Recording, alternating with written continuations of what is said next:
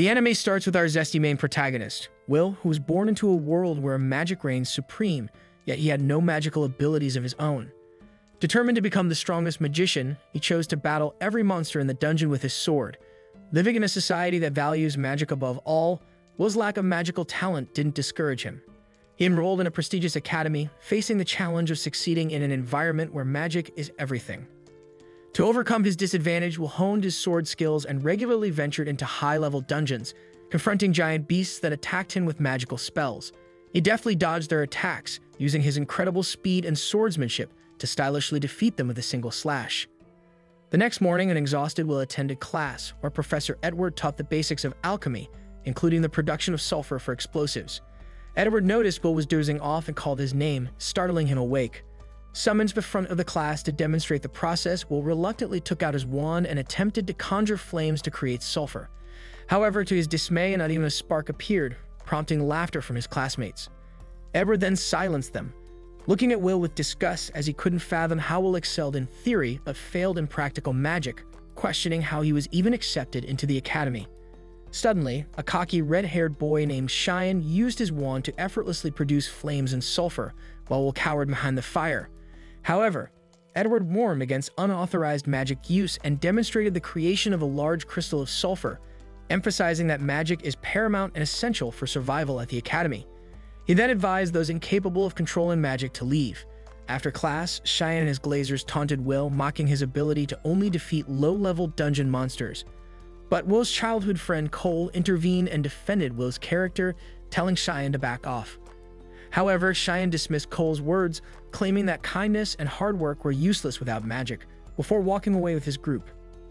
As Cole and Will walked together, Cole tried to reassure him but Will seemed accustomed to the bullying. Gazing at the sky, he soon commented on its beauty. The scene then shifts to years ago, where humans were trapped in darkness, living in fear of evil spirits who cast a shadow over the world. Suddenly, 5 legendary mages, known as Magiavanders, fought the spirits and freed humanity, revealing the sky for the first time. This title now belongs to the world's most powerful mages.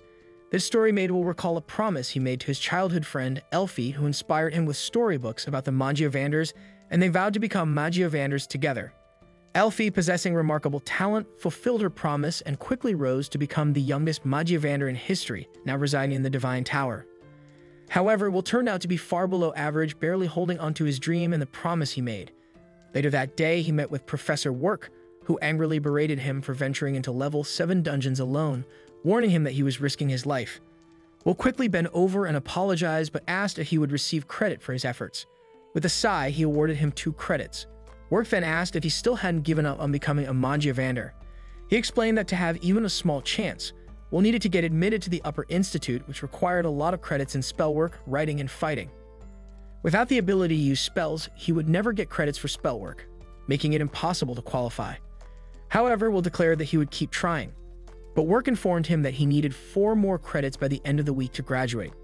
This shocked Will, who immediately started searching for monsters that could earn him 4 credits. Playfully, he then mentioned a monster called Baskerville on the 6th floor that hadn't been defeated yet. Hearing this, Will hugged his teacher, but unbeknownst to them, Cheyenne overheard and decided to head to the dungeon himself to kill the monster and get Will expelled for not having enough credits. Later that evening, Will entered the cave with his familiar, Kiki, instructing her to use her nose to find the monster. But Kiki hesitated, remembering how she was burned by a Baskerville's breath the last time. Meanwhile, Cheyenne and his glazers entered the 6th floor, determined to find the beast before Will. Soon, one of Cheyenne's underlings, a pink-haired boy, questioned the wisdom of just 3 mages entering the 6th floor. But Cheyenne angrily claimed he was one of the best mages in the class and could handle it. He ordered his underlings to use their scan magic to locate the beast. Suddenly, a huge monster appeared and gave the spiky-haired boy a back shot so hard he became one with the wall. Cheyenne was paralyzed with shock while the pink-haired boy screamed in terror. Will, having heard the scream, immediately rushed toward the noise, worried someone was hurt. After turning a corner, he saw Cheyenne on the floor, futilely shooting his tiny fireballs at a monster. Will recognized it as the Sentinel, an extremely strong monster worth 10 credits, and wondered what it was doing on this dungeon level. Realizing that Cheyenne's magic was ineffective, he watched as the monster ignored the flames and advanced on the terrified boy. Initially, Will considered helping, but remembered all the times Cheyenne had ridiculed him. He wanted to close his eyes and pretend he hadn't seen it. However, he recalled Elfie, who once told him he was the kindest person she knew and had gifted him a pair of glasses. This memory reminded him of who he truly was. He then put on the glasses, blocking the monster's attack just in time, and forced it away, saving Cheyenne's life. Back at the academy, Edward entered Work's room and urgently told him to send his familiar into the dungeons, as Cheyenne and his lackeys had gone to the 6th floor without permission. Work soon realizes what has happened but reassures Edward, noting that Will is also on the same floor. Back in the dungeon, Will clashes with the monster repeatedly, blocking its attacks and outmaneuvering it before swiftly slicing off one of its fingers. The enraged monster attempts to strike again, but Will dodges, moving through the air swiftly. However, the monster finally catches Will, but he blocks the blow with his sword, getting blasted back. The monster then hurls rocks at him, which he effortlessly slashes through. Seeing an opening, Will leaps around the monster, landing on its back and stabs it through the neck, while Cheyenne watches in shock, stunned by Will's abilities. Back at the academy, Edward is also stunned, while Work explains that although Will is an outcast with no magic, he possesses superhuman strength for a mage, the resilience of a dwarf, and a mind so sharp he can learn any attack pattern just by observing it once. They watch as Will slashes off the monster's arm and calmly walks toward a giant buster sword on the ground, picking it up effortlessly. Work turns to Edward, noting that in a world dominated by magic and wizards, Will is the lone warrior. The monster then shoots an energy beam from its mouth, but Will blocks it again with the giant sword and slashes the monster into pieces. The monster soon falls to the ground, lifeless, and Will approaches Cheyenne, extending a helping hand to the still shocked boy. Back at the academy, Edward, unable to believe his eyes, screams at Work, insisting that someone without magic can never surpass a magician, and storms out of the room. 5 years ago, when Will was 10, he was humiliated by all his schoolmates. Many believed he had only been brought to the academy to attract Lady Elfaria, but now that she had become a Magiavander, they felt Will was no longer needed at the school, especially since he couldn't use magic. Among everyone at the institution, only Professor Work supported him, accompanying him to a meeting with Cauldron Anuv, the headmistress of the academy. There, Will was presented with a sword but was immediately attacked by numerous spells. He threw the professor aside and dealt with each attack. Seeing this, Cauldron allowed Will to continue attending the academy, noting that a sword trying to be a wand was quite an interesting case. Will then asked if he would be allowed to climb the tower if he continued studying, but Cauldron explained that he needed extraordinary willpower to pursue that goal. In the present, in one of his classes, Work teaches that climbing the tower means advancing to the higher institute to become a Magiavander, who reigns on the top floor of the Mercedes Colleges and are recognized by the highest center of learning, the higher institute. There are 2 main methods to advance, creating a new type of magic or earning at least 7,200 credits at the academy. Since few can achieve the first option, most strive for the second. However, graduation itself is not easy, and that's why Work offers so many extra classes. After one of these classes, Colette comments that the professor is being tough on the students. Will also notices this himself as he is in disaster with magic and needs to focus entirely on earning credits to survive at the academy. However, he believes Work does this for everyone's benefit, wanting everyone to have a chance to graduate. But Colette thinks that Professor Edward doesn't have the same dedication to giving extra classes and agrees with Will's perspective. As they walked down the hallway, they saw Lyral Mars boasting that Cheyenne had defeated an evil sentinel, trying to steal the credit from the true slayer of the powerful beast. There, everyone in the group admired the young prodigy's false feat, but Cheyenne knew it wasn't true. In reality, he had been saved by the last person he would want to owe anything to, Will, whom he had humiliated all his life. As Will passed through the corridor, Cheyenne broke through the circle and grabbed Will by the collar, incredulous that someone he considered talentless could perform such a feat. Seeing this, Colette intervened, telling Cheyenne to stop, but as Cheyenne wanted to punch Will, he restrained himself and let him go. As he walked away, his glazers followed him, and Colette asked if there was any conflict between them to cause such a reaction. Will then replies that there was, but brushes it off as nothing major. Later, Edward tried to convince the headmistress to expel Will, arguing that a warrior should not be accepted at an institution known for training the greatest mages in existence. He claimed it was impossible for someone to graduate without being able to use magic. Cauldron, however, noted that Will had excellent writing grades and his reports were so insightful that he stood out academically. Taking this into consideration, Cauldron suggested that Will could be a healer or an artificer even if he didn't become a Magiavander. She reminded the staff that the school's duty was to train and educate scholars for the fateful day.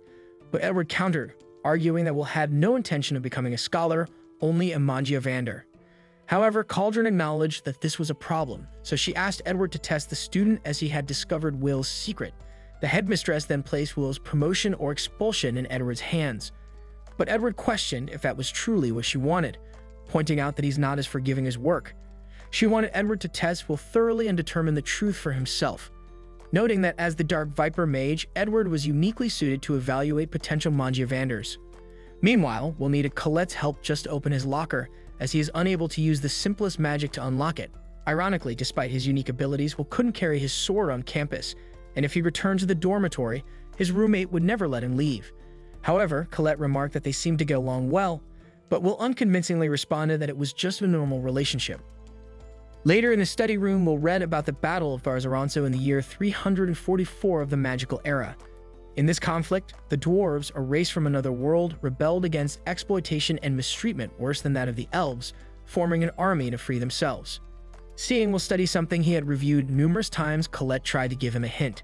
However, he was intentionally analyzing the historical context from other races' perspectives. Colette soon praised Will's writing talent, but thought he didn't mean to try so hard. Nonetheless, Will didn't want to lose a single credit and miss his chance to fulfill his dream.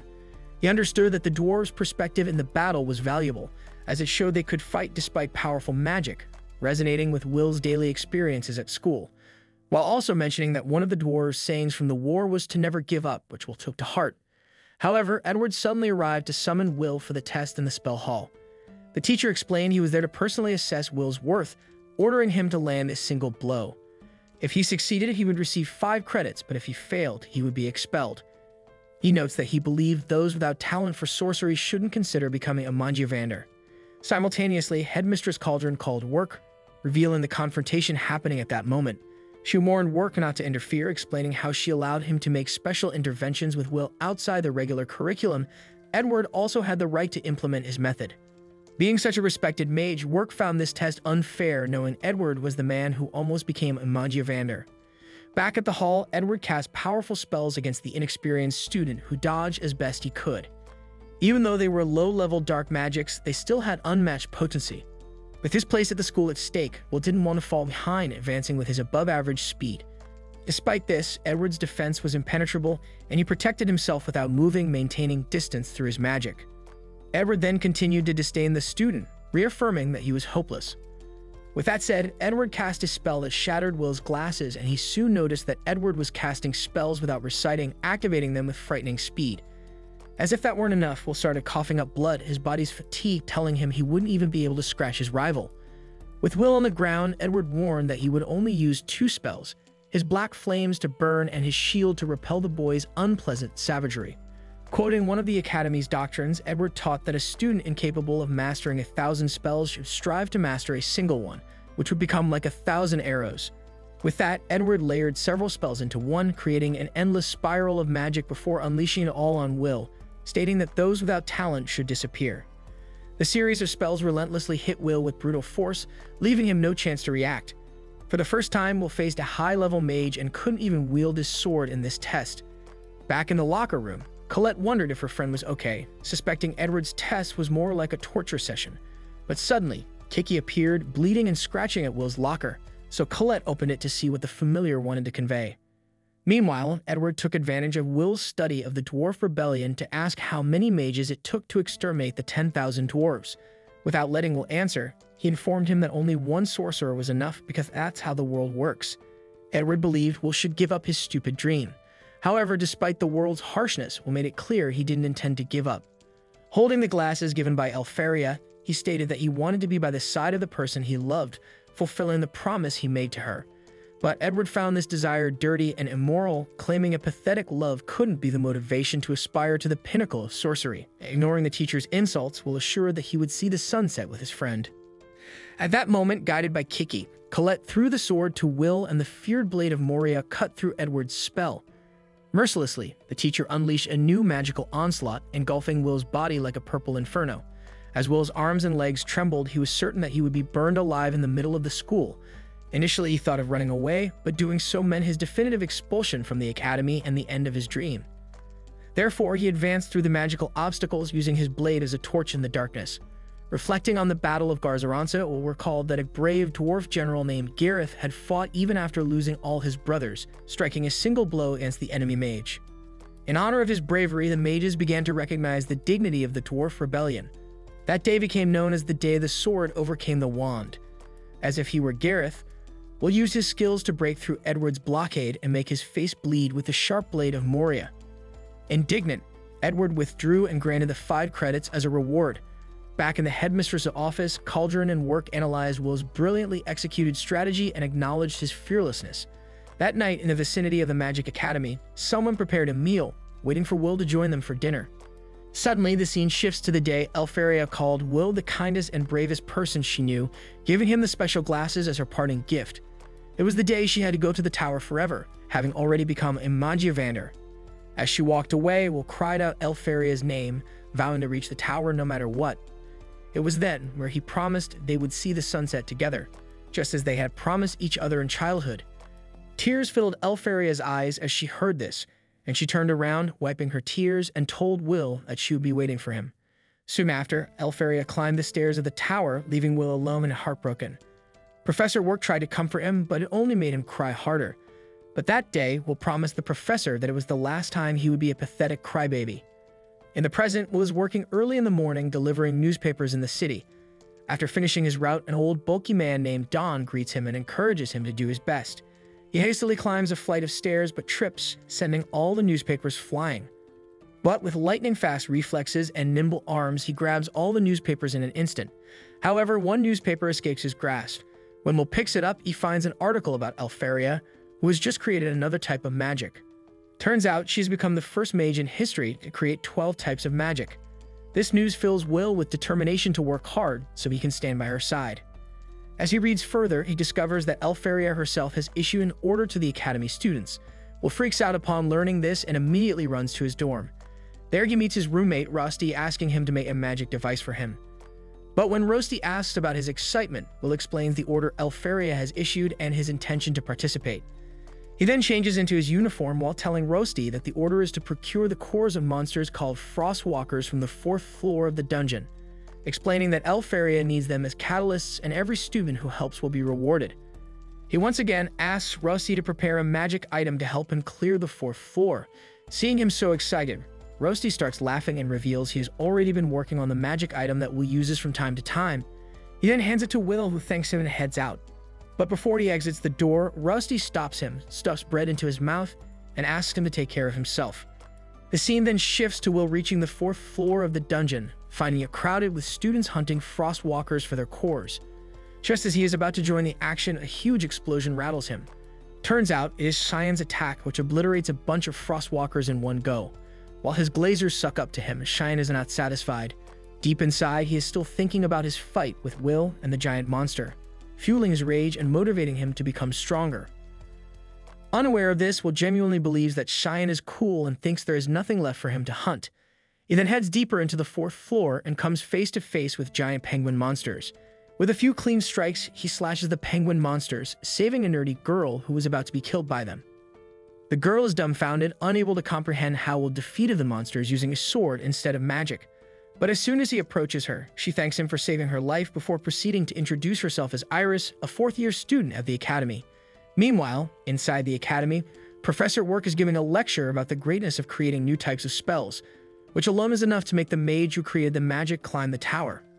He explains that new magic forms are usually named after their creators, and if anyone in the class ever creates a new magic, they will etch their name in history. The students begin gossiping, considering this approach impractical since only the top 0.1% can manage to do it. Just then, a student named Rose asks Professor Work if Elfaria, who has created 12 new forms of magic, is really that good. He responds by saying that she is exceptionally talented, calling her one of the greatest mages in the entire history of their world. This makes Cole remark that the childhood friend Will is chasing after is truly special. Her friend Rose soon teases her, suggesting that she is jealous Elfaria might steal her crush, Will, away from her. Back in the dungeon, Will is walking with Iris, who has heard about the talentless book learner of the 6th year. Will is hurt by this but asks her if she doesn't feel any disdain towards a loser like him. However, Iris curiously responds that she can't look down on her savior, explaining that even if Will doesn't have magic, she respects him for his special talents. He is flustered and changes the topic to the order issued by Elfaria. She then also says that she wants to help the Magiavander who hold up the sky. Her words make Will think about how no one in this world has seen the true sky, as the enormous magic power of the 5 Magiavander cloaks their world, hiding it from invaders. What they currently see is the false sky, a great barrier that keeps their world safe. But according to the lore, when the fake sky falls, darkness will shroud the world again and chaos will follow. That's why the students' meeting orders are not just trying to get into the good graces of the Magiavander, but they also want to support the sky from falling. He soon snaps from his thoughts as Iris tells him that she has met Elfaria before, reciting the story of how she was in trouble in the dungeon one day surrounded by all kinds of scary monsters. Just as she was waiting for her death, all the monsters were suddenly frozen. It was then Iris turned around to see Elfaria gleaming in the sunlight, looking like a goddess. Elfaria helped her up gently, and ever since then, Iris has admired her deeply. While Iris is busy telling the story, Kiki gains Will's attention and leads him to a patch on the ground that has something. Confused, Iris asks him what he is doing, and Will shows her an ice fragment that the Frostwalkers leave behind as they move. However, the fragment here is really big, and now Will is certain that a rather powerful Frostwalker is ahead. As he begins walking toward the cave in front of them, Iris asks him how he can be so sure since she couldn't find any trace of the Frostwalkers using her search magic. Will then tells her that magic is great, but is not absolute, especially in the dungeon. Will tells Iris that along with his belief, he also has some knowledge and experience. Suddenly, a giant Frostwalker, hidden on the ceiling, pounces at the unguarded Iris. However, Will had anticipated this, so he moved quickly, taking Iris to safety. Iris then recognizes the giant ice monster with dozens of eyes as a Frost Rex, the highest evolved form of a Frostwalker. As the monster roars loudly, Iris recalls that a Frost Rex is a monster worth 6 credits, making it very dangerous. Suddenly, the monster charges an ice beam and fires it, but Will jumps out of the line of fire, which is soon covered with sharp ice spikes. He then leaves Iris in a safe spot as he heads to fight the monster. But Iris tries to stop him, telling him that physical attacks won't work on a Frost Rex, whose power is so strong it can freeze even the sturdy dwarves with a single touch. However, as Will puts on the magic tool made by Roasty, he reassures Iris not to worry because he has defeated the monster numerous times already. He then charges towards the Frost Rex, avoiding its ice beam by jumping up, landing on the ground behind the Frost Rex, and speeds towards it, sliding underneath it. The monster, unable to find Will, begins shooting the ice beam everywhere, forcing Iris and Kiki to run away. Will then encircles the monster while it is distracted and throws the magic tool over it, which attaches to the monster's side through a hook. He wraps around the monster, tightening a strong rope around it that cracks its skin. Once Will has succeeded in laying out the framework for his final attack, the monster uses a cold breath that begins freezing Will's skin, but Will stays put, knowing that his work is almost done. He then explains that the Frost Rex is weak to fire and explosions, and that is exactly what he is going to use. Will soon creates friction on the magic tool in his hand, sending a swift flame that travels down the rope and ultimately reaches the magic tool, shattering the giant monster into bits. As the smoke and steam settle, Will recoils the magic tool Roasty made for him and then goes to collect the ice core of the fallen monster. Having watched, Will defeat the giant monster without magic.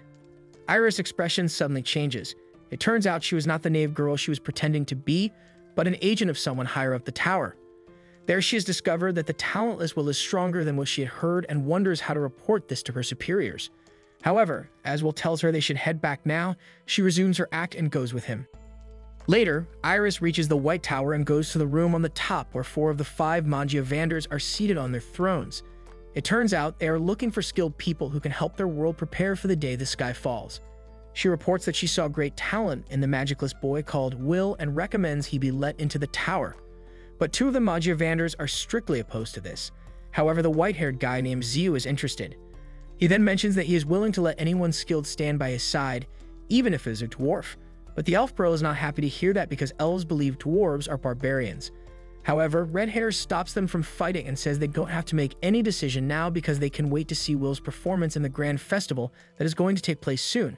Everyone agrees to this and soon leaves one by one, leaving only Elfaria in the room. It was then revealed that Iris was sent after Will by Elfaria herself before taking out the giant ice core he sent her as she repeated her promise to wait forever for Will. A few days pass and the big day for the final combat exam arrives. All the students gather in the examination hall. There, Shine and Cole are the first to face their opponents, special mechanical golems they must defeat to earn points. Shine is highly motivated and uses his flame blast to destroy any golems that come near him. Meanwhile, Cole is more strategic. She uses the debris from Cyan's attacks to her advantage. With her teleportation magic, she teleports the falling rocks on top of the golems, crushing them into pieces. The instructor shouts from above, announcing that both Cole and Cyan have passed the final examination with enough credits to advance to the higher institute.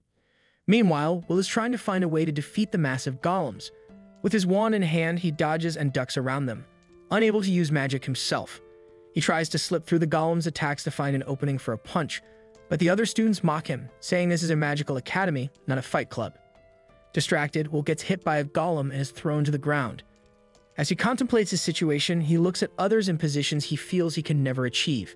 Suddenly, a blonde girl named Lehana uses her lightning magic to create arrows, which she uses to impale the golems in front of her, frying their circuits and destroying them. Another student, a green-haired boy named Wignall, uses his wind magic to create a tornado, shredding a golem into pieces. The instructor then also announces that both have passed the test, and the next student enters the arena. Julius, a blue-haired boy known for his powerful ice magic, swiftly freezes all the nearby golems in a wall of ice, incapacitating them. He walks through them with an air of superiority, and the instructor announces that Julius has passed as well. He then approaches both Wignall and Lehana, who are the only other students with scores over 10,000. Julius then tells them that he has found a way to easily overpower them and creates a small flower, throwing it at them as a sign of disrespect. But Wignall shreds it with his wind magic, and Lehana destroys what remains with her lightning magic before walking away. Meanwhile, Will slumps against a pillar, feeling depressed. Not only is he far from reaching the higher institute, but he also lacks the 2,000 points needed to graduate, as he only has a score of 55,000. He fears it will be nearly impossible to achieve, especially in his last year at the academy. However, he soon notices Julius walking by with his lackeys and stands up to show respect. But Julius calls him a loser and moves on, treating him like an insignificant piece of trash. Later that afternoon, Will goes to have lunch and is joined by Cole. She encourages him not to be so down, reminding him that he still has a chance to advance to the higher institute. Cole then tells him about the upcoming Grand Mage Festival, which could be his biggest opportunity to earn a direct ticket to the upper institute regardless of his credits. Turns out the Grand Mage Festival is a significant event held every 2 years, where the most talented wizards and witches showcase their skills. There, anonymous scouts from the upper institutes attempt to look for talent. This festival is crucial for all students, as catching the eye of a scout could change their lives, allowing them to be promoted regardless of their credits. But there is also the possibility of being directly selected into one of the 4 factions: the Wind faction, the Flame faction, the Lightning faction, and the Ice faction. However, Will remains unconvinced, reminding Cole that such promotions are rare and that he prefers to work behind the scenes. He soon recalls the event 2 years ago when he participated as a challenger and was booed by the crowd, accused of cheating because he didn't know how to use magic. They then look outside to see the grounds filled with students practicing their magic to prepare for the festival. However, Will has lost his confidence and heads to his locker room, saying that since he can't use magic, it's pointless for him to enter. Suddenly, Cole notices a magical barrier near one of the lockers. With the help of Kiki, she manages to break it. It was then they discovered a hidden staircase leading down into darkness. Both Cole and Will decide to follow the stairs as they can hear sounds coming from below. They are shocked to find that this secret hideaway is an underground gambling den, which is completely illegal. The students below are placing bets on who will win the festival, with most of them betting on Lehana, Wignall, and Julius. Suddenly, Will notices that Cheyenne is there with his followers, looking down with hidden anger in his eyes. Cheyenne immediately gets mad at Will for no apparent reason, but Cole warns him not to start any pointless fights. Will soon realizes that Cheyenne is insecure about his position in the betting, since not many people are betting on him to win. However, Cheyenne proudly declares that he is just as good as Wignall and Lehana, but is trailing in points because he got off to a bad start with his coursework. Cole then teases him for being jealous, but he pushes her aside and angrily walks away. That night, Will returns to his part-time job working in a tavern owned by a lady named Jana. The night is lively as people fill the tavern for food and drink.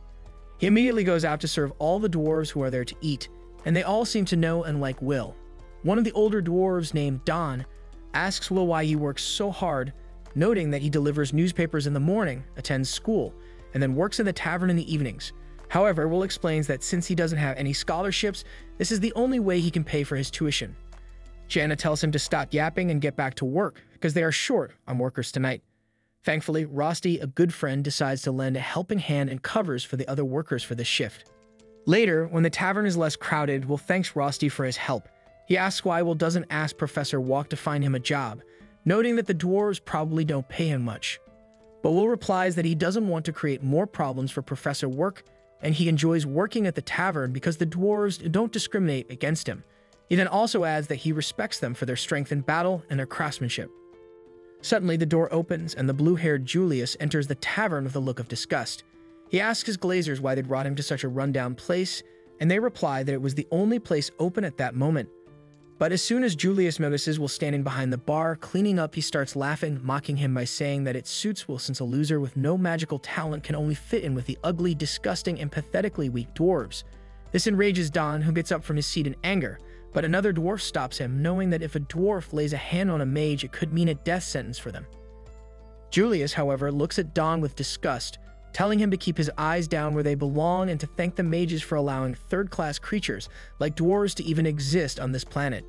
He then sits on one of the benches and demands to be served food. Soon after, Rosti brings him a dish of beans, but Julius and his party mock the food, claiming it's peasant food that even their dogs wouldn't eat. Hearing all this disrespect, something snaps in Will. He takes off his apron and walks up to Julius, demanding he take back his insults. Julius, not wanting to give in, kicks the food at Will, further disrespecting him. His glazers then get up to deal with Will, but this time Will is not playing around.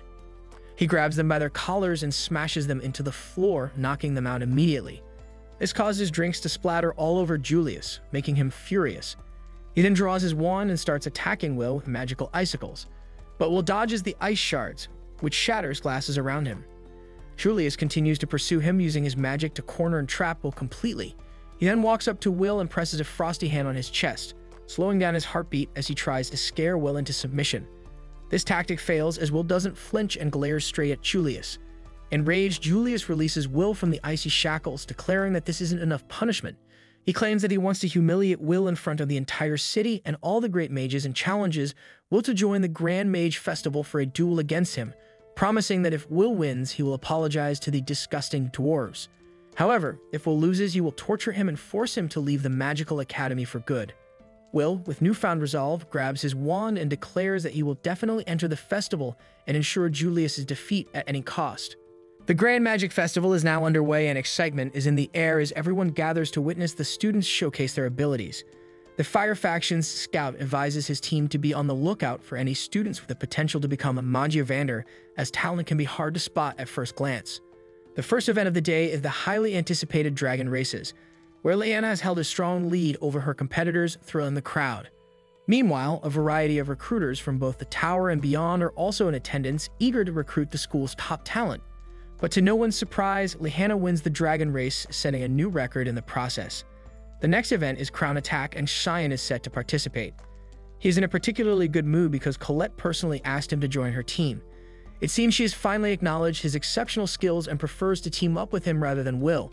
However, when Cheyenne enters the training room, he is shocked to find Will there as well. Colette explains that she invited Cheyenne to join a team with her and Will, as Will needs a team with a combined total of 21,000 credits to compete in the Crown Attack. Due to Will's low credits, Colette could only turn to Cheyenne to fill a final spot. Will apologizes for dragging Cheyenne into his problems, but Cheyenne is reluctant to help him. He wonders why Will is suddenly interested in competing in an upper-level event like Crown Attack. While Cheyenne is venting his frustration, he locks eyes with Julius and realizes that Julius is the sole focus of Will's attention. Colette clarifies that something happened between Julius and Will, prompting Will's sudden determination to participate in Crown Attack at any cost. But Cheyenne is enraged by Will's apparent disregard for him, as he is still haunted by feelings of inferiority since Will saved him in the dungeon. As the next event is about to begin, the commentator Mike introduces himself alongside co-commentator Professor Edward.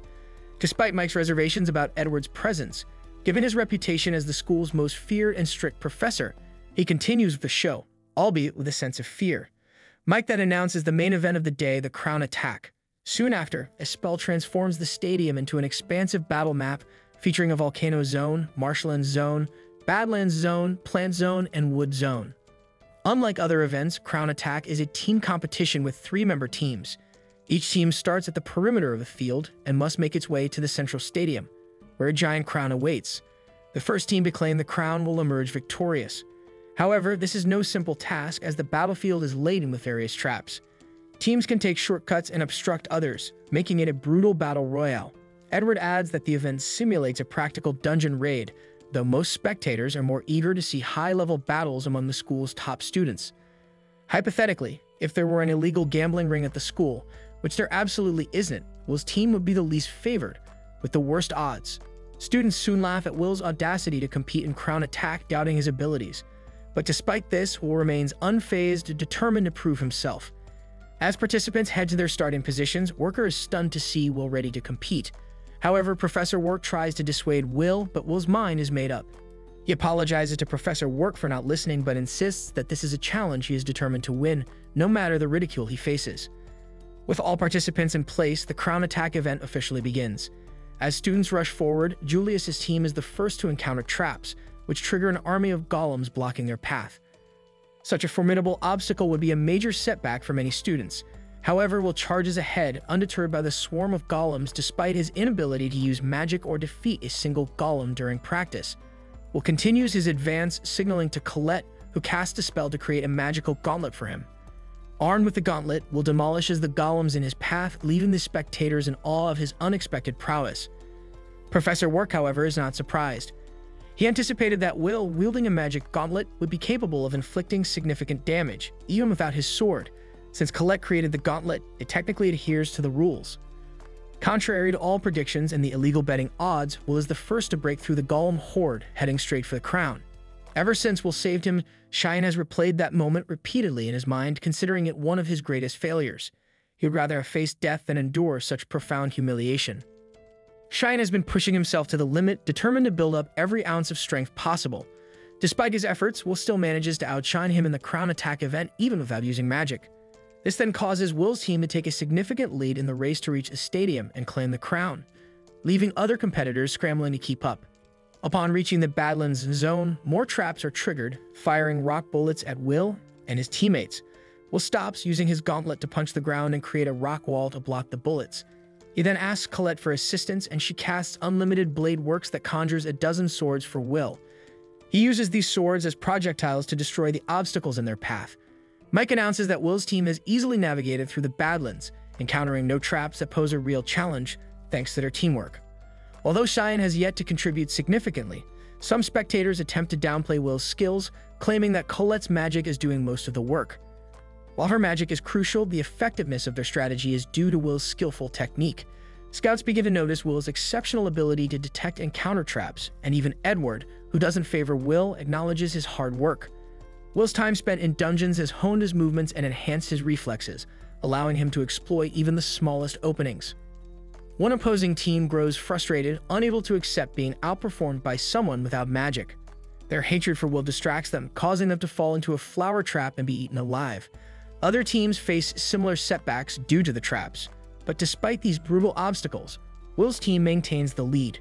The tournament has stirred a commotion in the stadium, audible even to Julius. Curious about the event's status, Julius's teammates use a detection spell to survey the competition. They see that Will is significantly ahead, prompting Julius's team to consider taking action against him to prevent a loss. Yet Julius remains confident, having devised a plan to deal with Will personally. Meanwhile, Will and his team arrive the final area before the arena, the Enchanted Woods. As Will charges in first, he triggers several magic circles at once, realizing it's a chain circle trap. However, he already has a solution. By skillfully manipulating the area around each circle, he causes the spells to cancel each other out by firing at one another, resulting in an explosion. Mike enthusiastically announces Will's successful navigation of the forest traps, and he teasingly asks Edward for his thoughts, knowing Edward set up the dark magic minefield. With a substantial lead, Will approaches the stadium, increasing the likelihood of encountering and being attacked by another team. He's had to eliminate several teams along the way, but he's particularly focused on ambushing Julius. However, as Will moves to secure a vantage point, Julius surprises him by firing an icicle at him. Though it doesn't directly hit Will, he is shocked at how Julius could have caught up so quickly. Moreover, Julius appears to be alone, raising concerns that his teammates might be lying in wait. Julius begins casting a barrage of icicles at Will, forcing him to evade and focus on the immediate threat. Just then, Cheyenne gets serious, preparing to unleash a powerful inferno. Noticing Cheyenne's intense gaze on Will, Colette warns him that Cheyenne might be targeting him. As Cheyenne releases his spell, Colette conjures a rock wall to protect Will from the fiery blast. The explosion sends a shockwave across the battlefield, leaving Will momentarily bewildered. After the explosion, he soon surveys the scene and sees the forest has been incinerated. Cheyenne then approaches Will, claiming that Julius was collateral damage. However, Colette is certain Cheyenne intended to kill Will. Colette demands an explanation from Cheyenne, who feels justified in his actions, but he mentioned that he had joined their team to enable Will's participation in the event. and now he wants repayment by having a one-on-one fight with Will. Confused, Will questions the timing of Cheyenne's challenge, but Cheyenne is uninterested in explanations, firing a warning shot to emphasize his demand. Colette attempts to intervene but is blocked by a wall of ice from Julius, who miraculously survived the blast. With Colette in danger, Will wants to help her, but Cheyenne insists on a duel. Cheyenne then launches fireballs, knocking Will's sword from his hand and urges him to retreat it for their battle. The scene then shifts to Cheyenne's reflection on how, from the beginning, he found Will to be insufferable. He perceived Will as a nuisance, which led him to try and mold Will into someone more tolerable. When Will was younger, Cheyenne offered him the position of his subordinate, but Will disregarded him. Frustrated, Cheyenne grabbed Will to get his attention, but Will simply told him to step aside. Cheyenne retreated, recognizing the determination in Will's eyes. As Will walked away, Cheyenne followed him and noticed Will gazing at the tower. From that moment on, Cheyenne believed that Will would never see them as a hindrance, which sparked a deep-seated resentment within him. In the present, Cheyenne unleashes a barrage of fire spells at Will, but Will skillfully dodges each one. However, Cheyenne manages to ensnare Will with a rope of flames, hurling him into the air before launching a fireball. Will blocks the attack, prompting Cheyenne to taunt him, asking if dodging and blocking are all he can do. Cheyenne urges Will to fight back, but Will refuses, reminding Cheyenne that they are still a team. He insisted on winning and keeping his promise to Donnan and the others. But this made Cheyenne impatient and demanded that Will stop talking and fight. He attacks again, but Will evades once more, wondering if they truly have no choice but to battle. Meanwhile, back at the academy, the other students learn that their squad has fallen into disarray. Mike declares this development a major upset and asks Edward for his thoughts. However, Edward comments that infighting among teammates is never good, regardless of the reasons, and predicts that the scouts will deduct points for this. But deep inside, he secretly feels pleased, thinking that Will won't be chosen by the scouts if this continues. The scouts then observes Cheyenne's performance, acknowledging that he has done well so far, but note that he's still just a kid. They observe that while Cheyenne has the 4th highest credits of the academy, his attitude poses a problem. Rusty, concerned for Will, wonders what will happen next. But suddenly, Iris approaches Rusty and asks if she can sit beside him. He instantly recognizes her, and it's revealed that they've met before. Rusty allows her to sit, and she begins to cheer for Will. But he is soon taken aback that she's cheering for just one student and mentions that he thought she was more reserved. However, Iris explains that someone introduced her to Will, and though she initially had no intention of getting to know him, now she is captivated by him. Rusty, realizing Will's popularity, remarks that even Cheyenne is so drawn to Will that he's fighting him now. Iris then playfully asks if Rosti is included in this group of admirers, to which Rosti confesses that he is, adding that he loves Will more than anything else. Iris then also comments that Rosti's love seems intense, and he agrees, explaining that as Will's roommate, he feels deeply connected, which is kinda sus. He then also adds that he believes that Cole shares the same sentiment. At the same time, Cole has managed to escape and is running from Julius' attacks, determined to stop Cheyenne and Will from fighting. Julius taunts her, saying that if she keeps running away, her title as the Earth Princess will be tarnished. Annoyed by the nickname, Cole defends herself from his ice spears with an earth wall, but Julius triggers a trap that ensnares her. The students observe something strange happening in the contest. Noticing that Julius appears to be fighting everyone at once, they speculate about how there could be so many copies of him, and it becomes clear that Julius is preventing all the teams from advancing. Wignall, on his way to the stadium, also encounters Julius and wonders if Julius is there to make good on his declaration of war. Julius acknowledges that he did say he would use his trump card to defeat him, but before he can attack, Wignall returns a rose to him. This caught Julius off guard, allowing Wignall to launch an attack, which seemingly defeats Julius, only for Wignall to realize that it was merely a clone. However, Mike, who has bet his entire fortune on Wignall, is happy to see his glorious king defeat Julius. Nearby, an elf named Leflia Virides asks another elf, Vilfus Chalia, how she would rate the elven students at the academy. Vilfus then bluntly states that they are as good as expected, if not slightly better, which Leflia finds harsh. But Chalia, being an introvert, expresses her desire to leave the festive environment, which is ignored by Leflia, who's busy contemplating how she should report this to Eleanor. The students then speculate that the winner will likely be either Julius's squad or Wignall's squad, and express relief at Will's squad seems to have ruined their chances. They are glad, as they don't want someone they consider talentless to win. But one of Cheyenne's followers notices something off about Cheyenne's behavior. He knows Cheyenne hates Will, but is surprised by how far he's willing to go during the Grand Magic Games. The scene then shifts to the Blazing Forest, where Will questions why Cheyenne is doing this to him. He recalls how, as a child, he was constantly harassed by other students at the academy for being labeled a no talent, but Will never understood why they bullied him, as he had done nothing to provoke them. He accepted the label of no talent, which is why he never sought recognition or acted selfishly. He just wanted to be left alone. However, when Cyan confronted him back then, Will simply asked to be left alone, as his only focus was on catching up to Elfaria as quickly as possible. In the present, Cheyenne summons a fire guardian in the form of a hawk and sends it to attack Will. He manages to slice through the guardian's wings, but it regenerates rapidly, revealing its high-speed healing abilities. Will quickly realizes that to defeat the fire guardian, he must destroy its core. As both Cyan and the guardian launch a coordinated attack, Will manages to dodge one strike and block the other. He remembers that most people use their guardians to buy time for spell casting, but Cheyenne is using his guardian to directly attack, which surprises him. Even Professor Edward is taken aback by the sight of Cheyenne's guardian, remarking that a student's skill level shouldn't be this advanced. The scouts from the fire faction also take notice, and their leader asks for information about Cheyenne. His subordinates inform him that Cheyenne is the head of the Ulster House, famous for its mastery of fire magic. According to the Watcher's reports, Cyan is gifted, but not supposed to be on par with the top 3 students. The scout leader realizes that something has pushed Cyan to surpass his previous limits and muses that students are unpredictable, adding that the Grand Magic Festival is proving to be quite fruitful. He instructs his subordinates to report to Cariad about this unexpected development. Back in the burning forest, both Cyan and Will are exhausted. Will acknowledges that Cheyenne has grown stronger, while Cheyenne urges him to give it everything he's got, just like when he fought the evil Sentinel.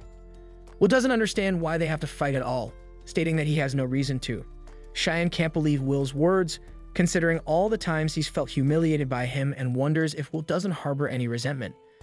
Will admits that he does, that he's angry with Cyan and has often imagined getting revenge, but right now his priority is defeating Julius. Cyan, frustrated, demands that Will stop dodging the issue, confessing that he's always found Will to be an eyesore. Despite being labeled a no talent, Will never gives up, which annoys Cheyenne. He's irritated by how Will always seems to focus on someone else, never on him, and begs Will not to ignore him, but to look directly at him. Will ponders if this has been Cyan's perspective all along. Cyan, uncaring about Will's inner turmoil, insists that he just wants to fight. Will realizes that while he never sought recognition, deep down he did crave it. If Cheyenne acknowledges him, then Will is determined to face him with everything he has. Cyan, finally feeling that Will is paying attention to him, is pleased and immediately commands his guardian to attack. But Will knows that charging directly at Cyan would be suicidal, since the guardian would overwhelm him, so he decides to counterattack at the precise moment Cyan casts his spell. As Cheyenne bombards him with spells and the guardian's attacks, Will easily dodges, having anticipated their trajectories. He then destroys the guardian's core and charges straight at Cyan. Cyan, readying another spell, prepares to meet Will head-on. But before they can clash, Cole erects a wall between them, halting the fight. Both are startled to see her and wonder where Julius is. However, Cole confidently states that she beat Julius into submission, and then he vanished. They're stunned by her claim, and Cyan, flustered, notices her peak appearance, which he finds unladylike. Annoyed, Cole snaps that it's their fault she looks like this, and that none of this would have happened if they hadn't started fighting. She then urges Will to go and settle things with Julius, promising to handle everything here. Cheyenne protests, not wanting her to interfere with their fight, but she angrily reminds him that he was the one who interfered first. She points out that this was supposed to be Will's chance to demonstrate his power to the tower. Will, grateful, covers Cole up, which embarrasses her into silence. He then tells Cyan they'll have a proper fight another time and takes off. Meanwhile, Julius's squad arrives at the stadium first, and Mike announces that there's nothing stopping them from claiming victory. But as he's confident they're about to win, Will suddenly leaps into the stadium, challenging Julius. The scene then shifts to Elfaria, who is seated in her room at the top of the tower. Suddenly, a woman named Sarisa enters to speak with her, only to find Elfaria asleep. Sarisa wakes her with a sharp smack on the head, telling her to behave in a manner befitting her status. She points out that Elfaria is always either sleeping or staring down at the base of the tower. But when Elfaria finally asks what Sarisa wants, Sarisa hands her some papers to review. She explains that these documents contain the names of candidates recommended by the scouts, and she notes that they had a particularly successful harvest this year. She shows Elfaria information about Julius, suggesting that he would be an excellent candidate for the Ice faction. Sarisa adds that Julius is currently performing in the games and might even be worthy of becoming Elfaria's successor. The scene then cuts to Will, who is about to face off against Julius in the games. Mike announces that Will is now up against all 3 members of Squad 9, with Julius expressing relief that Will made it in time. Julius remarks that he was worried about winning too easily and says it wouldn't be as satisfying if he couldn't crush Will without humiliating him. Will, however, declares that he has no intention of losing before making Julius apologize to Donan and the others. Julius continues to mock Will, saying he talks big, but is nothing more than a rat in his presence. He then uses his ice magic to create a mist that envelops the arena. However, Will senses the magic of Julius and his teammates through the fog and realizes they are trying to surround him. Suddenly, an ice spell attacks him from behind, which he narrowly dodges. He starts moving to avoid being a stationary target and dodges 2 more similar attacks. But having evaded an attack from each of them, Will believes he knows their locations and attempts to strike Julius. However, he is surprised when he is hit by another ice attack from an unexpected direction. The real Julius then reveals that neither he nor his team has moved at all. It turns out that the figures Will had been tracking were merely Julius's clones, much to the astonishment of the arena spectators who now see 5 versions of Julius. Will wonders if this is an illusion, but quickly realizes it's not. Julius explains that his clones have the ability to explode. One of the clones approaches, Will then detonates, and although Will manages to shield himself from harm, he becomes encased in ice. Edward is also shocked to see the multiple Julius clones and recognizes the spell being used. Work reveals that Julius is using a secret magic developed by Elferia, will accomplish a great feat by creating 12 original spells, which is why a serial art is named after her. Julius is using one of those spells which Will recognizes as well, acknowledging that it creates living sculptures of the caster. He confusedly asks Julius how he is able to use the same spell as Elferia, but Julius, laughing, replies that it's because of his talent, bragging that he learned the spell on his own. He adds that although it's only the first spell in the series, he has already reached the level of a Mangiavander. He further boasts that Albus Vina is not that special and declares that one day he will take everything from her. Angered by Julius's words, Will shatters the ice trapping him and charges directly at Julius. Julius and his clones launch a barrage of ice boulders at Will, but Will effortlessly slices through each one. Julius continues to cast spells, proudly stating that he can control his clones and make them cast spells as well. Julius's teammates remark that Will is doomed if he remains stationary. Julius then stops attacking and uses his clones to encase Will in a barrier. Will tries to break free by slashing at it, but the barrier remains intact and he realizes he is trapped. Julius, confident, comments that it's easy to hunt a wild animal when it's cornered and attacks Will with a massive ice boulder, claiming this will end the fight. The audience is stunned by Julius's power, and Mike announces that Julius has won the battle without even moving from his spot. Edward reflects that this is the ideal for all mages and understands why Julius has accumulated over 10,000 credits. Julius then uses his wand as a microphone to tell the scouts that he can master Albus Vanina's spell on his own. He declares that he will be Elferia's successor, leaving the students in awe as they believe no one can defeat him if he can use a Mangiavander's spell. Iris, however, explains that this is all a show, pointing out that Julius cleverly exploited Will's incredible strength and agility to make himself look good. Rosti adds that Julius will look foolish if he loses now. Soon after, Will breaks out of the ice boulder, much to Julius's amazement. Will thanks Julius for the ice spell, saying it helped him cool his head, as he tends to get worked up when it comes to Elfie.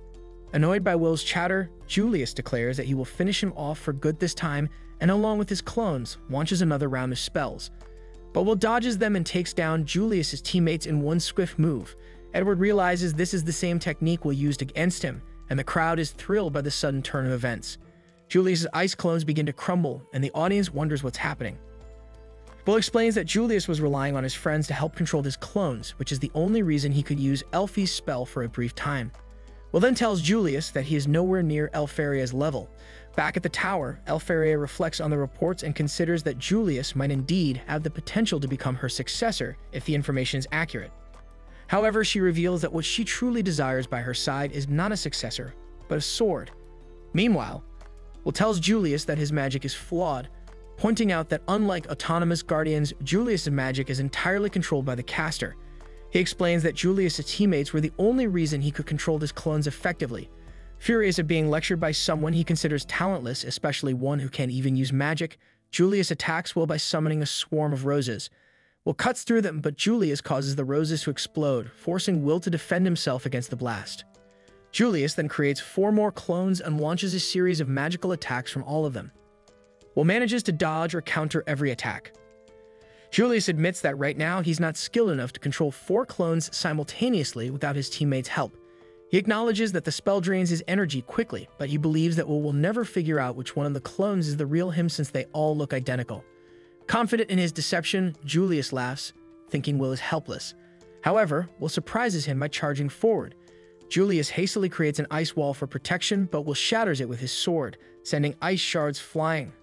One shard strikes Julius, prompting him to ask how Will managed to identify the real one. Will calmly explains that the average body temperature of Arsvice's clones is the exact opposite of the caster's, around 36 or 37 degrees Celsius or even lower, depending on how the spell is cast. If a caster isn't fully in control, the cold leaks out, and just like with Frostwalkers, ice crystals form around their feet. Julius realizes that Will is right and watches as his clones disintegrate once more.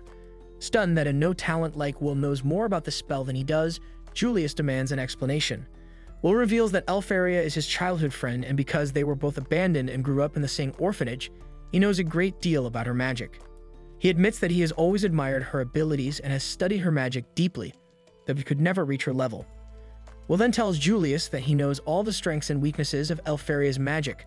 This revelation makes Julius uneasy, and he angrily declares that he won't allow someone like Will to mock the magic of Mangiavander. He attacks Will with an ice spell, but Will effortlessly cuts through it. Will praises Julius, acknowledging that no other mage has ever been able to use Elfaria's magic before. However, he reminds Julius that Arsvice is a spell Elfaria created when she was only 2 years old. Hearing this, Julius starts to lose hope. Will adds that the spell is not perfect and can be easily countered, telling Julius that boasting about such a spell makes him nothing more than the Naked King. Julius is crushed by the realization that he was so proud of mastering a spell created by a child, and he begins to feel like he's no better than an infant. Overwhelmed by frustration, he creates 7 clones, vowing to defeat Will with sheer numbers. Julius unleashes multiple ice spells at once, but Will remains unfazed, revealing that this is nothing compared to being bullied by 10 of Elfaria's clones when he was a kid. Vexed, Julius launches his attack, but Will dodges every spell and swiftly takes down one of the clones. Desperate, Julius tries to stop Will with the remaining clones and attempts to flee, but Will systematically destroys all of the clones, evading or blocking their attacks with ease. Will then heads straight for Julius, landing a punch that knocks out one of Julius's teeth and renders him unconscious. Everyone in the arena is stunned by this turn of events. Mike announces Will's victory, astonished that someone considered a no-talent has defeated a mage with over 10,000 credits. Rosti is shocked, and Lena takes note of Will's prowess. Colette and Sen also arrive at the arena. Mike then states that all Will has to do now is claim the crown. However, before Will can act, Wigmel picks up the crown and places it on his own head, leaving the crowd astounded. Mike declares Wigmel the winner, marking the end of the Grand Magic Games. Sarisa informs Elfaria of the outcome, and we see that Elfaria is too embarrassed to show her face.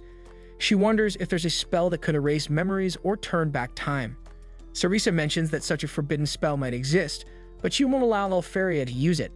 With teary eyes, Elfaria insists that Will is wrong. She wasn't bullying him, she just wanted to keep him all to herself so they could always play together. She can't believe that the students now know about her dark past. Back at the arena, Cheyenne is surprised that Will manage to defeat Julius as well. He leaves determined to one day defeat Will.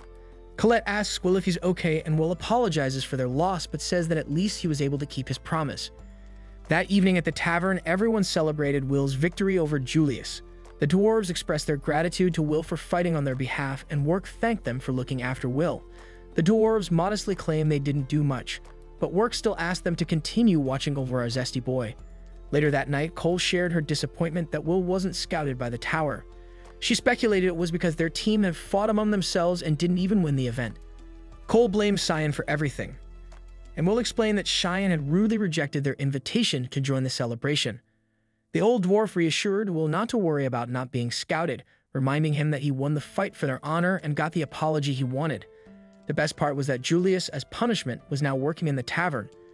Julius dutifully followed his boss's orders but lamented that he wouldn't get scouted now, all because of no-talent Will. Julius channeled his frustration into hard work. Cole noticed that Work seemed concerned, and he explained that things might change from now on. Will had shown a lot of his capabilities during the festival, and Work wondered how Will would handle things when he returned to the academy. Cole assumed that the other students would now have newfound respect for Will, but Work warned that it might not be what they expected. When they returned to school, some students asked Will to join them in the dungeon. They hesitantly admitted that Will had incredible strength and begged him to choose their team for the upcoming week-long dungeon dive practice, Just then, another group interrupted, not wanting another team to steal Will away since they were also planning to ask him to join their team. More students jumped in, and soon Will was swarmed with requests to join teams. Cole called them all shameless for wanting Will on their teams after years of bullying him. She assumed Will felt the same way, but she was wrong. Will couldn't be happier to be wanted by everyone. Cole realized she had completely lost him, and that Will had been deprived of friends for too long. But someone accused Cole of keeping Will all to herself, and a girl offered to split the dungeon dive credits with Will. She then stepped in, saying that Will couldn't team up with anyone because they had plans to go shopping that night. However, Cole then panicked, realizing she had inadvertently turned their plans into what seemed like a date. That night, her friend Rose teased her about it, but advised her to prepare even if Cole insisted it wasn't a real date. But Cole finally gave in, and Rose suggested she wear something cute. Will mentioned his plans with Cole to Roasty, explaining that Cole had kind of persuaded him by saying they needed to buy equipment for the practice. Roasty was happy to hear Will would be shopping alone with Cole and smiled mischievously. The next day, Cole waited for Will, determined to turn their shopping trip into a date. When she saw Will, she was in awe, and Will complimented her on her new look, saying she made his heart race, which made her freak out. Just then, they were both surprised when Roasty showed up, apologizing for being late.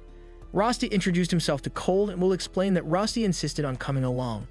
Cole was horrified by this turn of events, and Roasty taunted her. Throughout the shopping trip, Roasty kept getting in the way whenever Cole tried to interact with Will. Eventually, Will noticed something was bothering Cole, so she pointed out that his closeness with Roasty was odd.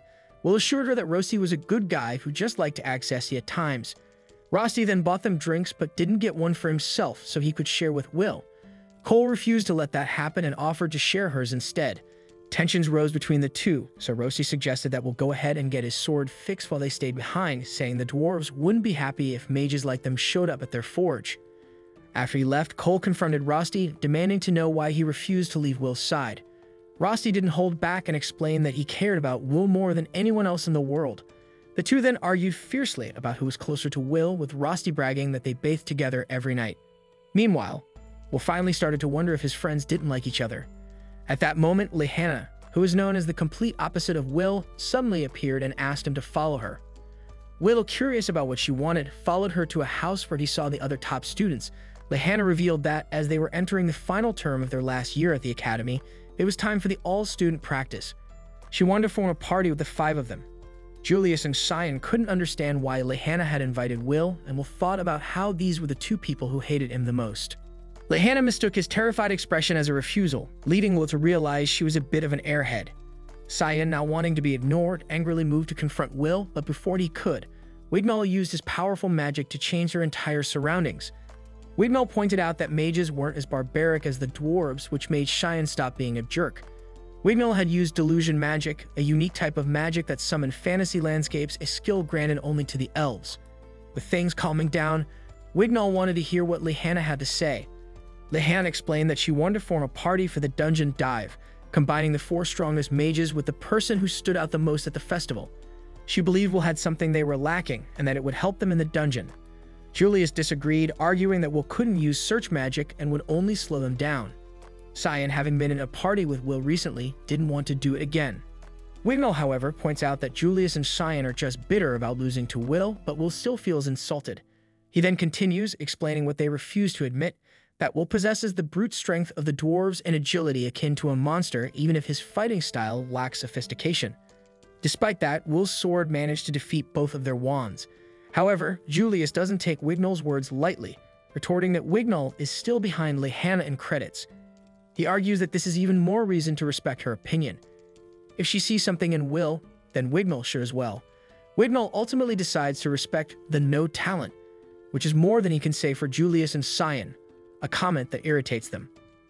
Lehana then reveals her true goal. She wants to harness all of their power to ascend the tower as the top student. She desires more fame, honor, and a better future for herself.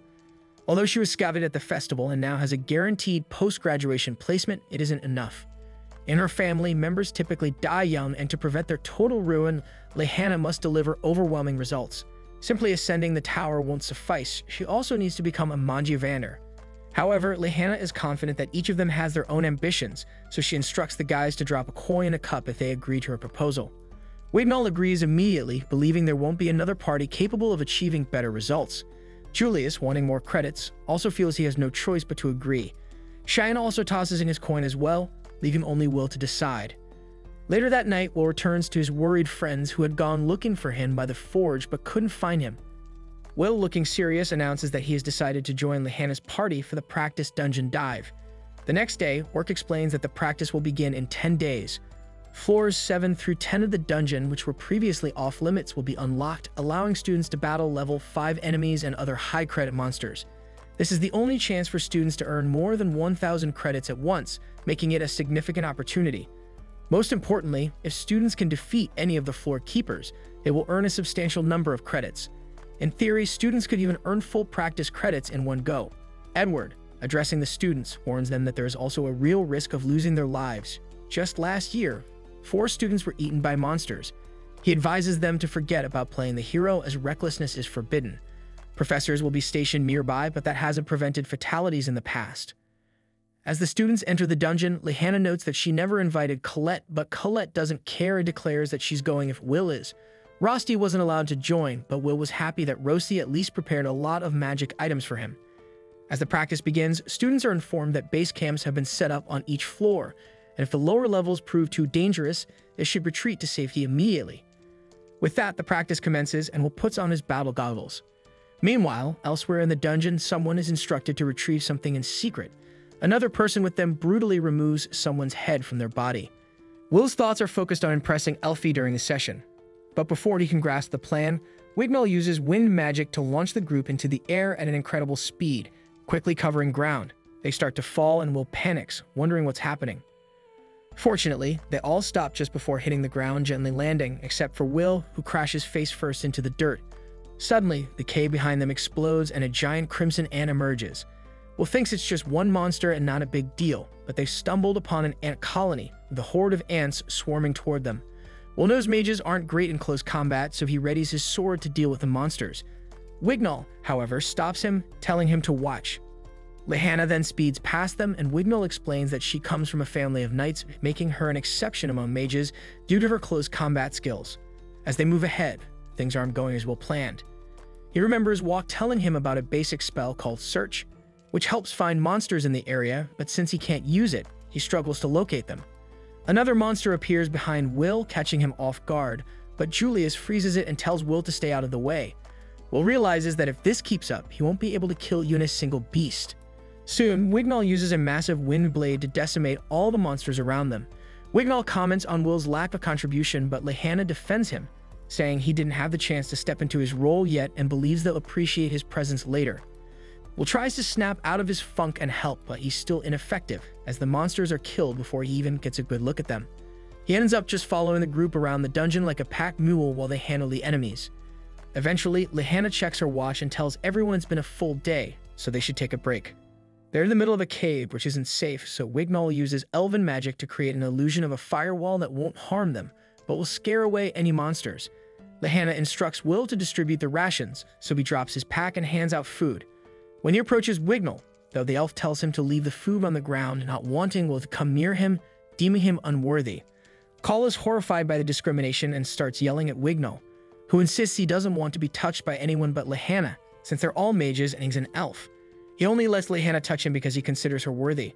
Will tells Call to let it go and sits by himself, thinking about how lucky the elven race is. Like the dwarves, elves aren't from this world but are extremely gifted in magic, earning respect from humans. Even at the top of all Magia Vander is the Elven Queen, who commands them all. Lehana soon calls a meeting, announcing that they're heading to the 10th floor, where a boss monster named Naborus resides. She explains that slaying Naborus will earn them 110 credits, a significant amount, and since there's only one of this beast, they need to ensure they're the ones to kill it. She reveals that she formed this party specifically to slay Naborus to get noticed by upper institutes and scouts. Wignall questions whether it's wise to go straight for the main target without facing smaller monsters first, but Lehana dismisses his concerns with a snide remark, saying she wants to face Naborus with their full strength and mana. They can deal with smaller monsters afterward. She asks if anyone objects, and though Will knows the boss monster will be dangerous, he also needs the credits, so he agrees. They reach the 10th floor, where to their surprise, many monsters are already dead on the ground. Will wonders if someone got there before them, but Cheyenne insists it's impossible since they took the shortest route and skipped all the base camps. Will inspects one of the dead monsters and realizes it was killed with brute force rather than magic, which seems suspicious. Despite this, they continue deeper into the floor only to find Neighborus, a three-headed dog, already slain. The mages are terrified and immediately start using search magic, while Will recalls Walk telling him that search magic has flaws as a mage can cloak themselves, and there are also monsters that can do the same. Will's heart races as he spots red eyes in the distance. The monster charges a beam and fires it at them. Will tells everyone to step back and manages to block the beam with his sword, deflecting it. But before they can process what's happening, the monster appears behind Wignall and slams him into a wall, drawing blood. The remaining mages begin casting spells, but the monster slams the ground, shaking the entire foundation. The floor beneath them shatters, and they all start falling. Will lunges toward an unconscious Wignall and saves him during the fall. They land in a strange lair on a completely different floor. Cheyenne and Julius are also there, unable to believe they've fallen to the 11th floor, which is outside the Academy's territory, so they can't expect rescue. Lehana, bleeding from her head, wonders if they'll ever make it out alive, as the 11th floor is much more dangerous than the others and only high-ranking mages are allowed there. This fear proves valid when a massive snake attacks Will, but he manages to decapitate it, snapping Wignall back to reality. Wignall is stunned that Will killed the beast alone. Will tries to help Wignall up, but Wignall slaps his hand away, claiming he can manage on his own.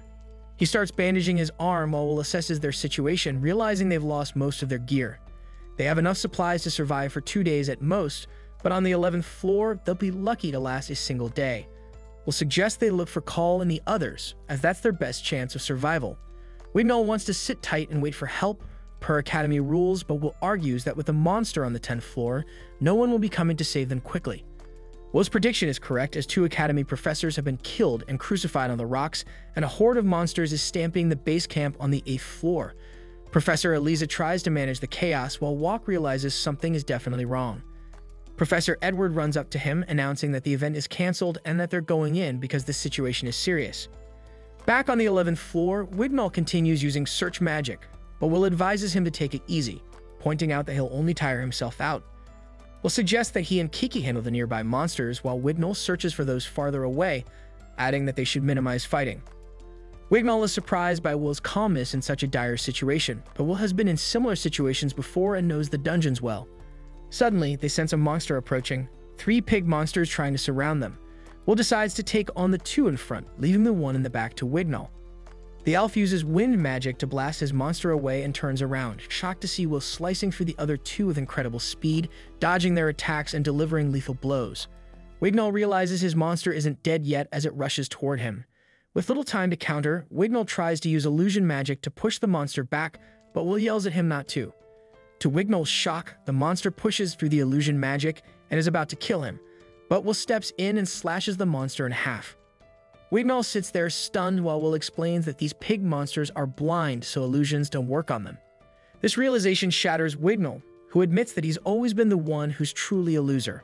6 years had passed, and all the other elves from the Academy had already ascended the tower, leaving Wignall as the only one who remained. He was shunned by the others because, unlike typical elven magic that could turn illusions into solid forms, his magic only produced intangible phantasms. This made it useless for combat.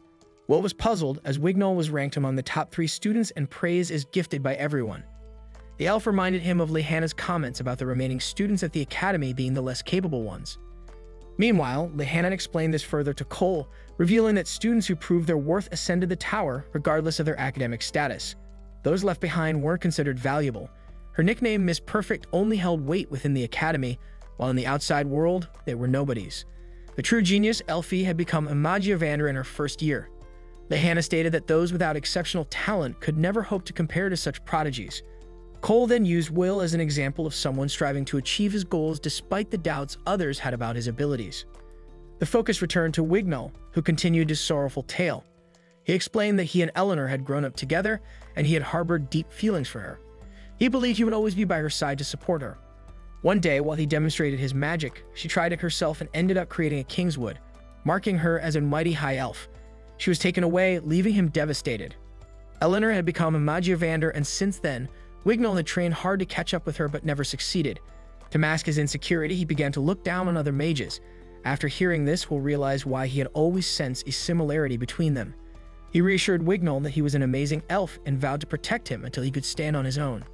Wignall, still in awe of Will's endurance as he easily cut down high-credit monsters, couldn't understand why someone would risk their life to protect him when even his own people had abandoned him.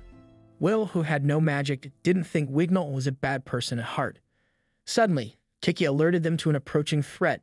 Will quickly noticed that the dungeon was spawning monsters. He destroyed the organ responsible, but it unleashed a horde of Balkars, creatures unique to their current floor. These monsters had flame bodies that were immune to physical attacks and resistant to magic, making them a nightmare for mages. The only thing that could defeat them was elven illusion magic. With no choice but to fight, Will turned to Wignall for help. However, the elf reminded him that his illusion magic was flawed.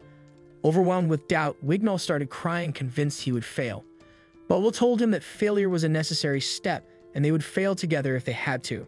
He urged Wignall forward, insisting that they shared the same goal of reaching the tower, and he had no plans to die before they did. Charging ahead to distract the monsters, Will bought Wignall time. The elf tried casting his illusion magic, but it failed, forcing Kiki to step in and block the monsters' combined attack. Will reassured Wignall that he believed in him. Not wanting to betray that trust, Wignall focused and managed to cast a wind spell that finally took physical form, destroying the monsters. Exhausted, Wignall dropped to his knees, apologizing to Will for his earlier rudeness and acknowledging him as a warrior worthy of respect. Will, in turn, admitted that he had always respected Wignall and had been watching him train all along. With mutual respect now established, the two shook hands. Will, using one of Rusty's magic items called the Seeker Map, creates a blood map to help guide the group. Meanwhile, Kiki also tracks Cole and Cyan's scent, further aiding their navigation. As they move, Julius and Cyan almost fall into an ambush set by evil sentinels. In typical fashion, the two have a comedic exchange, but Cyan becomes enraged upon recognizing the species. His greatest humiliation had come at their hands. Determined for revenge, he steps forward to burn them all, instructing Julius to create ice clones as decoys. At the same time, the evil sentinels launch an attack on the student camps. Edward quickly steps in, eliminating the threat with ease and giving orders for all students to evacuate. Work swoops down to pick up Edward as they make their way to the lower floors, knowing that Lehana's party is the only one that made it to this level. Work, equipped with a gem that resonates with the one on Kiki's head, confirms that Lehana's group is on the 11th floor. Cole, meanwhile, has been dropping stones to mark their location for the others.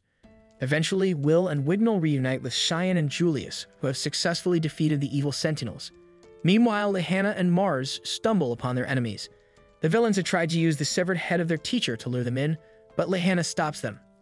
It's revealed that Headless, a creature wearing Bruno's head, was behind the ruse. Headless greets the two ladies, and Mars questions why he's here, as he was supposed to handle things upstairs. Headless muses over how the students managed to make it down this far, suspecting that Duke, the earlier monster, must have failed to kill them. He assumes Duke destroyed the floor, allowing the students to descend. Mars is exasperated, realizing their cover has been blown thanks to Headless' incompetence. Upon seeing Bruno's severed head, Cole pieces together that these villains killed their professor. Pointing her wand at them, she demands to know who they are. Headless casually crushes Bruno's head, proclaiming that they are simply villains intent on destroying the fake sky. Cole immediately realizes they're referring to the Great Barrier of the Mangiavander. According to lore, calamity will befall the world once that barrier is destroyed. Headless grins and announces that since the students are there, he might as well take their heads too. Just as he attacks, Cole arrives in the nick of time, apologizing for being late. The rest of the group shows up, and the girls wonder how they found them. Will explains it was thanks to Kiki and the trail of ores Cole left behind. Upon noticing the Headless figure, Cyan questions who the enemies are. Headless becomes excited at the sight of so many cute heads, and Will charges at him. However, Headless counters, sending Will flying.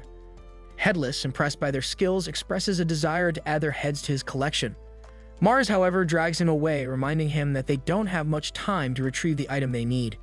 Before leaving, Headless casts a spell learned from the Mage Queen, summoning Duke to the floor. The students are shocked, as Will identifies the creature as an evil Grand Duke, a monster with a credit rating of 270. The 1 to 1,000 rule is the standard in the tower for assigning credits. A monster worth 1 credit is equal to a mage with 1,000 credits. The evil Grand Duke is as powerful as a mage with 270,000 credits. Will warns everyone of an incoming attack, and they narrowly manage to dodge it. Julius is stunned by the monster's strength. A magicless student suggests retreating while they still can, and Lehana orders the group to do so. Wignall creates a tree barrier to give them time to escape, but the monster easily breaks through. Will steps in to save Wignall from the creature's attack, and they manage to reach the exit before it collapses behind them. Now outside, the group has a moment to assess their situation. From Will's readings, he knows that the evil Grand Duke is a monster usually found on the 25th floor, one of the highest-ranking members of the evil monster family. Lehanna is convinced that the villains summoned it. Meanwhile, lesser evil monsters are already searching for them, acting under the Grand Duke's command, leaving no clear escape route. Lehanna can see that the party is exhausted, injured, and in a dire situation. The weight of despair threatens to overwhelm them. However, Will refuses to give in. He declares that their only option is to slay the Grand Duke. If they defeat its leader, it will likely open a path for the rescue team to reach them. Julius can't believe that someone like Will, without any special talent, would think they could defeat such a powerful monster. But Will reveals that he has a plan, though the Ice Mage is skeptical. Wignall, however, stands up for Will, reminding everyone how Will's quick thinking and selflessness saved him earlier. Cole agrees with the plan, and Cheyenne believes that fighting is their only choice if escape is impossible. Wignall then urges Lehanna to trust Will's idea. Acknowledging Will's leadership, Lehanna admits she was wrong to think of him as just their shield when he was always meant to be their leader. He is the only one who hasn't been overtaken by despair, so Lehanna decides to entrust everything to Will. She addresses him by his first name, a sign of deep trust. Will accepts the responsibility and promises to bring everyone back alive. Julius is in disbelief at what's happening. Will turns to the Ice Mage and asks for his support, offering to share the secret behind Elfie's ice spell. Reluctantly, Julius agrees and the group prepares for their plan. Elfie's ice spell, as revealed, allows the caster to use clones to maintain a long incantation, with each clone continuing the chant from where the previous one left off. Julius demonstrates this, managing to keep his spell going even as the Grand Duke destroys his clones. The others defend Julius as he finishes the incantation, but their attacks fail to harm the monster. Will remembers from his studies that the Grand Duke's wings are impenetrable. Julius unleashes his ultimate ice spell, but the Grand Duke blocks it. Will had anticipated this, so they set Lehanna up to deliver the final blow. However, a hidden barrier protects the Duke, leaving her attack useless. Will rushes to evacuate her and calls on Kiki to put up a magic shield. Although most of the blasts are deflected, one sneaks through and shatters the special goggles that Elfie had given Will. They manage to land safely, but Will is shaken when he sees the broken goggles. His shock renders him unresponsive to the team's calls. Meanwhile, the evil Grand Duke smashes through the ice barrier, forcing Lehanna to order a retreat. She vows to give her life to buy enough time for the others to escape, revealing that members of House Owenzos have short lives because they are knights who shield their allies. Wignall decides to stay behind with her, ready to fight the monster by her side. As they dash forward, Shyam struggles with the thought of fleeing, but Will interrupts him, asking to be punched. The magicless student admits he's lost control of his fear now that Elfie's goggles are broken. Furious, the redhead begins hitting Will, blaming him for leading them into this battle. Will eventually stops the blows and smiles, saying that the punches helped stop his trembling. With a newfound sense of calm, he stands up, ready to continue the fight. Will grips his sword, ready for battle. Cheyenne is stunned by his resolve, so Cole explains that Will is always terrified, unlike mages who fight from a distance. Will has to engage dangerous monsters up close with his sword, but despite his fear, Will overcomes it through sheer courage, inspiring Cole to rise and fight as well. Cheyenne, not wanting to be outshone, pushes himself to join the battle. As Will dashes forward, he focuses on finding a way to cut through the Duke's seemingly impenetrable wings, knowing that this is the key to victory. His greatest fear is losing his comrades, and when he looks to Cole, she already understands what he needs. The Duke strikes, but Will has seen this attack before and manages to evade it, preparing for a counter. Leaping into the air, he uses a giant magical blade that Cole creates to slice through one of the Duke's wings.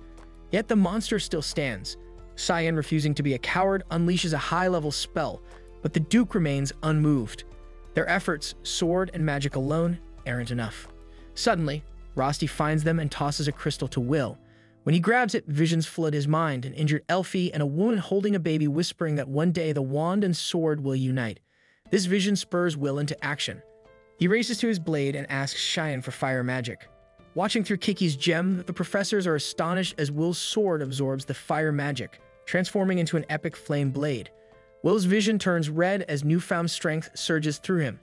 Dodging the Duke's attacks, he channels his power and slices the monster clean in half with a powerful technique called East-Wise. This then marks the end of today's anime recap.